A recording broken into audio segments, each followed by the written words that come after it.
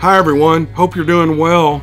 We've got 3 stories in this video. The first 2 are Bigfoot encounters and they're extremely interesting. The last story is about a cryptid that you may have never heard about. It was extremely interesting to me. I had not ever heard of this thing, and we've got an email and an encounter from a man who has seen one. Him and his grandfather and his uncle actually encounter this thing. And hang with me till the end of the video because you're gonna love this story. All right, here we go.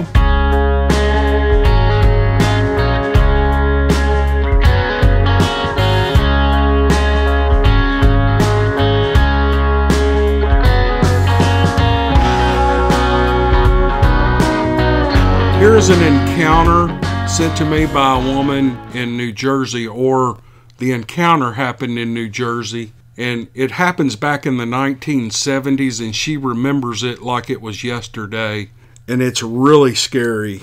This is one of those encounters where you see it so clear in your mind and you know what happened, but no one else wants to believe you, and I kind of feel for her towards the end of this story, but it's pretty scary. And so she writes, I just came across your YouTube channel today and wanted to share my Bigfoot encounter with you too. Please don't use my name, but you can use where I'm from. Thanks again. I grew up in New Jersey in the 1970s, in Monmouth County to be exact. My neighborhood was next to an elementary school which was surrounded at the time by a farm across the street from the school. An old rotting house that was in the woods behind the school, and then nothing but acres upon acres of woods, easily several thousands of acres. Many weird things happened as a child in that area, hearing whistles from the woods, having small pebbles thrown at us from the woods, and as children we'd often hang out at the school field near the edge of the woods, occasionally smelling a wet dog smell. From time to time, a friend and I would venture into the woods, which we were told many times by our parents to stay away from those woods. We discovered a trail behind her house one day and walked around this path that went pretty far back. It was a big circle that had a few trails that connected into a main circle, and we never took the side paths, and it was probably a mile around. The neighborhood boys would ride their dirt bikes out there sometimes. The trail itself was about 3 feet wide with thick woods on each side of this trail. There was enough room for my friend and I to walk side by side. When we'd get to the halfway point, you could no longer see the houses, just the deep woods, and we'd start to get a little creeped out, being 10 years old at the time. We'd continue walking and talking about the silly things that girls talk about. We'd stop and pick honeysuckles or some flowers that we would see, and sometimes we'd begin to smell that wet dog smell. We'd see the tops of fairly tall trees begin to sway when there was no breeze, and maybe a pebble or two would be tossed at us. We thought it was the neighborhood boys or our brothers trying to scare us, but one day we ventured off the trail just a few feet, and we came across a strange giant nest. It looked like a bird's nest, but it was on the ground, not in a tree. It was flat and round, like a dog bed, but had piles of dried grass up around the edges, and we thought that it was weird. We just backed up, got on the path we had been on, and hurried out of the woods. Not long after that, a new neighborhood was starting to be built on the side of the school field opposite of our neighborhood. We would explore over there sometimes too, and one day we came across this huge footprint. It was very long, and the toe prints were almost rectangular in shape. We held our feet next to it, and they weren't even close to a third the size of that track. We never told anyone about the tracks or about the things that we had seen in the woods, as we would have been punished for being where we were supposed to be. A couple of months later, this friend and her family moved away. As I got older, probably 14 or 15, I had asked other friends if they had seen anything in the woods before, and only one friend admitted that he had seen something. It was at the opposite end of these same woods, probably 15 miles away or so. And we walked out there looking for it one day and never found anything. But it was comforting to know that someone else had heard and seen the things that I had. Moving forward to the fall of 1981, My boyfriend and I took a walk to sneak a cigarette or two in before my parents took him home. We were walking around the school field, skirting along the edge of the woods, and we were there for about 15 or 20 minutes. It was starting to get dark, so we were heading back toward my house. We were facing each other when something caught my eye. I had to look past him to see this thing clearly. He seemed puzzled by the look on my face. What I saw was on a hill that was on the side of the school field, probably 50 yards away from us. I saw this person, but it wasn't a person. It was like a giant gorilla, but it was different. Yes, it was dusk. Yes, eyes play tricks on people, but this was no imaginary trick of the eye. This was a 7 or 8 foot tall creature with long reddish brown fur. It stood there just staring in our direction, and then suddenly it charged at us. I could feel my eyes widen in shock as I saw this creature running towards us at full speed. In a second, it was halfway to us. I just yelled, "Run!" to him, and we ran through a neighbor's backyard to my house, and in a panic I ran into the house and told my mom that something had chased us. I was shaking and scared half to death. I told her to lock the doors, and she thought I was crazy. She said it was probably just some kid in the neighborhood playing around, and I tried to tell her what I saw, but she didn't want to hear any of it. My boyfriend didn't see it either, and I couldn't even hear it running towards us. No pounding of its feet on the ground, but it ran like the wind, and I know if we had stayed there, it would have hurt us. The next day, my boyfriend had his friend drive us over to the school field with me where we saw this creature.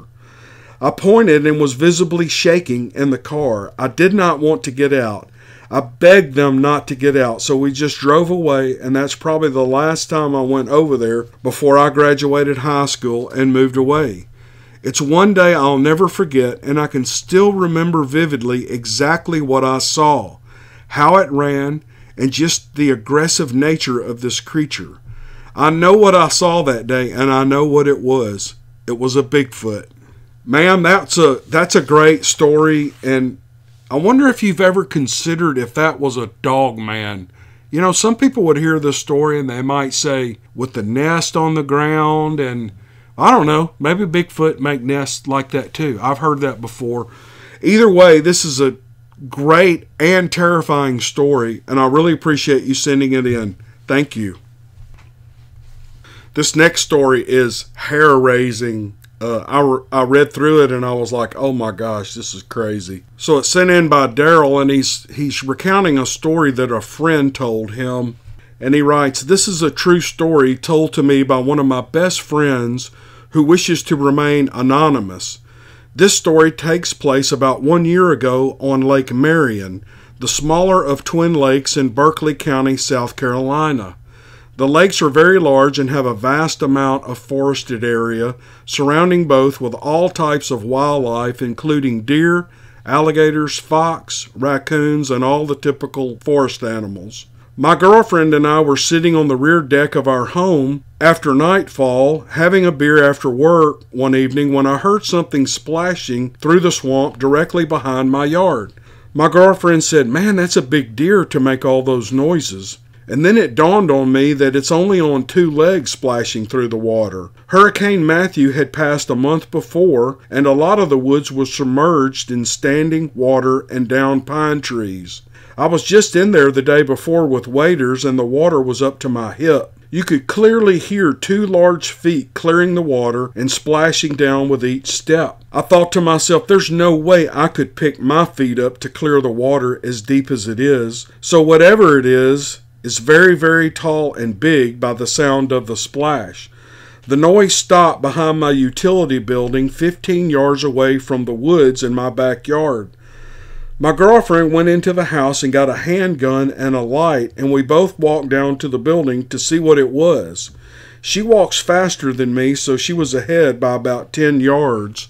As she rounded the corner of the building, she threw the gun and the light down and passed me screaming, running back to the house. She didn't stop on the deck. She ran all the way into the house, and as she got there, she locked the doors and was screaming and crying. I asked her, "What did you see?" And she said, "All I know is it was very big and black." She said the thing jumped flat-footed on top of a downed pine tree. If you're not familiar with a pine tree, they just don't blow over. They have a long taproot, so they break off about 6 to 10 feet high, and the tree just falls over. One end was suspended from the ground by the limbs, and the other still connected to the small stump. Altogether, the tree trunk was about 6 to 7 feet above the ground. It ran the length of the tree right before the limbs started, and it jumped back off into the swamp, and you could hear it tearing through the water and trees as it was leaving. Up until this point, I never really thought about Bigfoot. All I knew about Bigfoot was what a friend of mine named Fuzzy used to tell me. About a month later, I was sitting alone on my back deck right after dark when I heard something messing around behind my building. It was knocking propane cylinders together, and you could hear the clank clank as they hit one another. I got up to walk back there to see what it was. About halfway to the shed, a 32-foot Werner extension ladder came flying over my shed, over my head, and landed about 10 yards behind me with a huge racket. A ladder of that length is very, very heavy and bulky. I didn't hesitate. I turned around and flew back to my house, locking the door behind me. That scared me enough to put in a security system complete with infrared night cameras. A week or two later, I was getting ready for work early one morning. I happened to glance down at the monitor, and there was something standing in front of the burn barrel that I had a fire in the previous night, and you could still see the glow from the heat. The barrel was sitting on top of 4 cement blocks almost completely full of wet ash, and it was really heavy. So the previous night I built a pretty good sized fire right on top of the wet ash and on top of the barrel, which was a 55-gallon drum, and the top was about 4.5 feet off the ground. The creature I saw stood there silhouetted against the glow from the fire with its back to the camera, clearly at least 5 foot taller than the top of the barrel. Just then it leaned down with its face close to the opening, and evidently the smoke and heat got in its eyes and made it really mad. The creature stooped down beside the barrel, grabbing it with both hands on the cool bottom portion of the drum, and threw it at least 15 yards, leaving a big dent in the ground when it landed, and wet ash and sparks spilling out all over, and it ran back into the swamp. I couldn't believe the width of its shoulders. It looked like it was 5 feet across the back, and V-shaped to a narrow waist and massive arms and legs. We've not seen it since, but we hear it every now and then. Fuzzy told me they had sightings in every state except Hawaii. Now, I am a believer. I think I would be a believer too. I cannot imagine looking at a monitor and seeing this huge animal silhouetted against the glow of a burn barrel. That's spooky, man. Daryl, thanks for sending that in. That was a great encounter. I really do appreciate it. Thank you. This last story is awesome. The man writes me an email and he wants to remain anonymous, and I don't blame him. He is 68 years old, and he's recounting an event that happens in 1958. He's never shared this with anyone other than one person. And he writes, "My story is from 1958 when I was a farm kid in central Illinois. My grandfather was a large acreage farmer. He and his brother farmed over 3,000 acres, which had been in the family from the 1700s around Warrensburg, Illinois. To frame the happening of that day, I will say my grandfather was a larger-than-life man. President of the Farm Bureau and Lions Club, he was Illinois skeet shooting champion, a pilot with his own plane, boats, and all the newest farm equipment. He bought a new pink Cadillac every 2 years. I think he liked being larger than life. I was his oldest grandson, and he took me everywhere with him. I even helped him deliver a breech calf with his Jeep and a chain at 6 years old. When we crash-landed his Cessna in a field, rolling into a creek, he made me swear I would never tell my grandmother, and I never did. To say he was a serious, no-nonsense man would be understating his nature. He was not prone to small talk or wasting time, and with that, I'll get on with the story. Warrensburg, Illinois in 1958 was a small farm town, the center of a farming area like so many Midwest farm towns.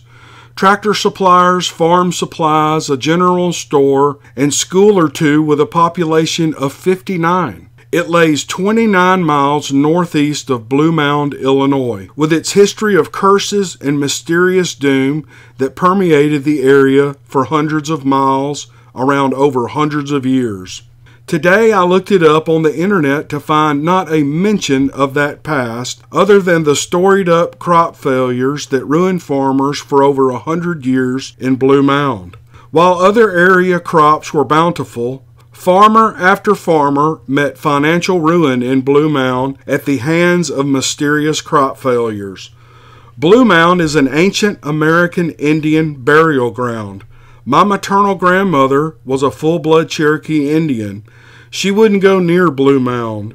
We were told the Indians buried not their dead, but the bodies of their wicked enemies, the giants they warred with for many years. There's an oddly high ground in the middle of the flat plains where no one was allowed to farm or excavate by law for nearly 100 years. I imagine due to the bones of giants that would be unearthed. The ill-fated stories of those who dared to dig in Blue Mound are many. Legend has it due to a curse by the Indian medicine man placed on the dead buried there. I can tell you my one trip through there as a child, even before I knew the legends, was unsettling to say the least. One sunny fall day, my grandfather, my uncle, and I were out in a field by our creek bird hunting. I was a kid with my eye in the sky most of the time. I loved birds, planes, and all things that flew. I still do. It's no wonder I ended up a private pilot. As I was watching the crows fight and fly in and out of the large elm tree by the creek, I noticed a plane in the distance. I began watching it as it approached on a path that would take it directly overhead. It would be a video image burned in my brain for all my life. When it was about a mile away, judging by its proximity to the North 100 Acres fence line, I thought I was seeing things. This plane flapped its wings like a bird. I yelled at my granddad, "Look at the plane, it's flapping its wings." As he turned and said, "Planes don't flap their wings, son, you know that." With "you know that" fading in volume as he saw the plane flap its wings. Suddenly it dawned on me that this was a bird. It was a huge bird. It was probably at around 500 feet altitude. My grandfather had a Cessna and flew over the farm regularly at about the same altitude.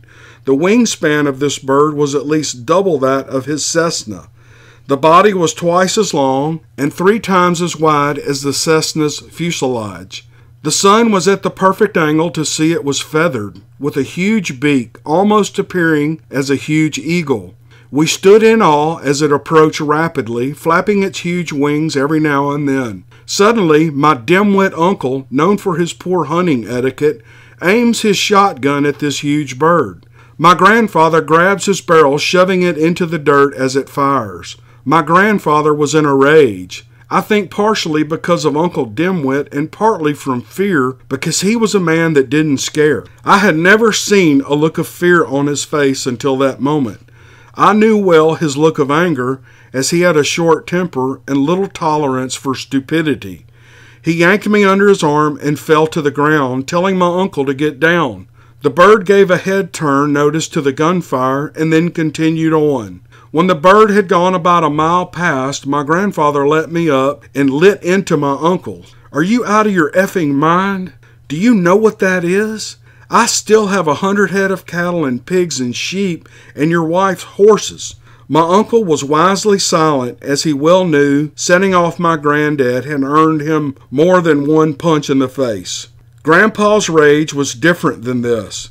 He was really upset over my uncle's attempt to shoot this bird. Upset and scared. To this day, I think he knew far more about the giant bird and its actions than he ever told me. He was truly worried about his livestock. We never discussed it after that day. Sadly, my hero died of cancer 4 years after this incident, just before my 12th birthday. But on this day, as he cooled, I waited for a minute, and then I asked, "What was that, Grandpa?" He turned and held my shoulders, looking me in the eye. "You can't ever tell anyone what I'm about to tell you because they will think you're crazy. Promise me that you won't." And I agreed. He began, "You know, that bird was flying toward Blue Mound, right?" "Yes," I replied. "We have forever heard the tales of the giant bird the Indians call the Thunderbird. I thought it was just a story about the eagle the Indians worshipped." He said, "Today I know the Thunderbird is real." I didn't tell him, but my maternal Cherokee grandmother had told me about the Thunderbird. According to legend, Thunderbird would fly over Blue Mound to see if someone had disturbed it. True or not, I don't know. What I do know is at the time Blue Mound and its lore were much respected. I spent years looking into the sky to hopefully see the Thunderbird again, but I never did. Later, I would read about the Thunderbird and have no doubt I have been very fortunate in life to see it. I love the encounters about Dogman and Bigfoot that you share, which I firmly believe in, as my father, uncle, and grandfather, who hunted the southern state, suddenly and mysteriously stopped going to those places. After their last trip, my dad told me stories of the big cats that would scream and sound just like a woman, and he warned me to never go to help out if I was in the woods and heard those sounds, because the people that went in to help seldom returned. He, like my grandfather, wasn't afraid of anything, but he warned me to stay out of the forest and run if I was ever in them and heard the big cat screaming like a woman. I decided long ago that he knew it wasn't big cats, but didn't want to freak out his 6-year-old son. As a footnote, the only person besides my wife I ever told this story to was my friend, Watuka Rock Eagle Eye, a full-blooded Navajo Indian. He mentioned Thunderbird one day and I was just floored. He not only believed me, he said my grandfather was a wise man to heed the warnings that he had heard. Thank you so much for your show, and I'd rather not be identified if you don't mind. I've never heard of the Thunderbird, but I thought this was a great story. The man writes really well, he's very descriptive, and the story just captured me, and I want to extend my thank you and gratitude to this individual for sending in the story. Okay, that's going to wrap it up for this video. I hope you all enjoyed it, and we'll see you guys next time. Thanks.